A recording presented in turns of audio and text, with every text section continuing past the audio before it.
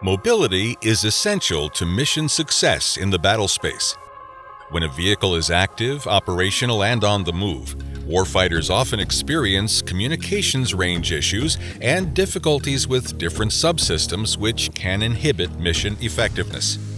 The U.S. Army Aberdeen Test Center used its automotive expertise to develop and build a new electromagnetic environmental effects E3 Dynamometer test facility to perform E3 testing of a vehicle on the move and to identify and help remedy E3 issues earlier in the testing cycle. Satisfying both requirements during an automotive project means the vehicle must be moving and under rotational load, requirements the ATC's E3 Dynamometer can accommodate during E3 testing for any wheeled vehicle with up to 4 axles. Commercial dynamometer testing also revealed vulnerabilities that allowed a vehicle's throttle to be opened, uncommanded, thus putting the vehicle in an unsafe condition.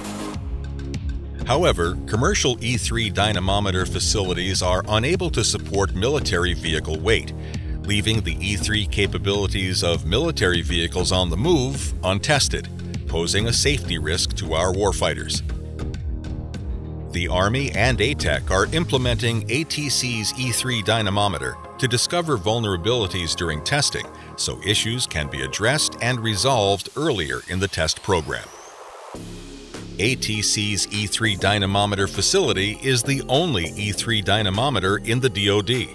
It can support most wheeled vehicles with up to 4 axles, with weights as heavy as 76,000 pounds. Each axle carriage can consume or provide up to 187 horsepower of rotational load directly to each axle.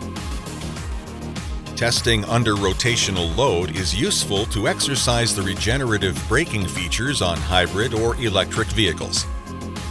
To improve testing efficiency, the turntable can rotate the vehicle while operating on the dynamometer in front of a stationary E3 testing antenna.